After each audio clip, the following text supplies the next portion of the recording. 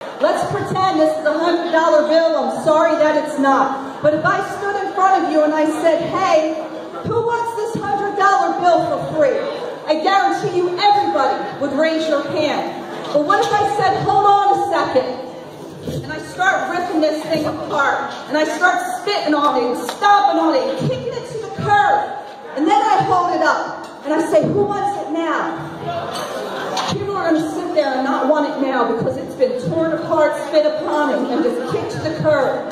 But you see, that $100 bill still holds value. I could take it back together, and because of that which was imprinted upon it, it still holds value.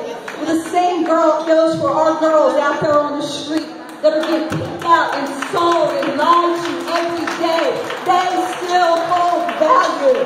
They still hold worth. And we need to go out there and come up beside them and say, that's not who you are.